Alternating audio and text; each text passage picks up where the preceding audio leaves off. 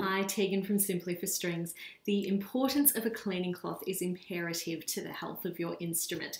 Today I'm using our Simply for Strings microfibre cleaning cloth. It is soft, it does a really good job, and it is very cost effective.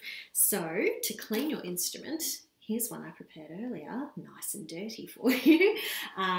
We probably can't see on the camera, but there are little flecks of rosin dust here, and you can see that rosin on our strings as well. So we want to clean all of this off.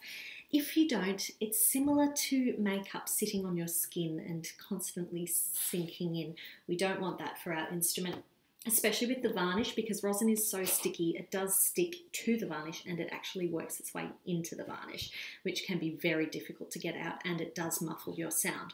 So to avoid all that, get your cleaning cloth. We're just going to go in small circles around the middle of the body, which is where we normally, where we always use our bow. You can go under the fingerboard, that's fine.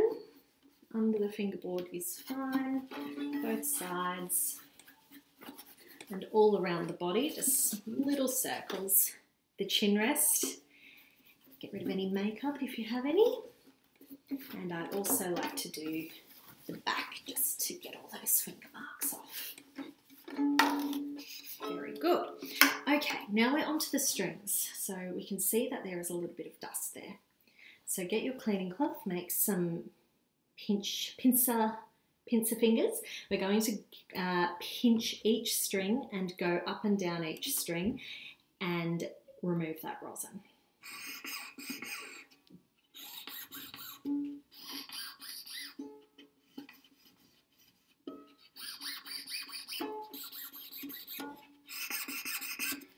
So that was actually pretty straightforward, that one. If it's really loud and squeaky, it just means that there's a lot of rosin that needs to be pulled out with your cleaning cloth. In terms of crustiness, you want to just work with the string so it feels like a nice smooth motion up and down. Keep working with it till it becomes that smooth motion.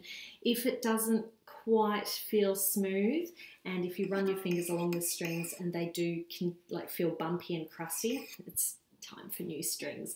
But this should double to triple the life of your strings if you do your cloth cleaning after every performance and practice. So dry cloth, very cost effective, small circles, pinch the strings, and that's all you have to do. Easy.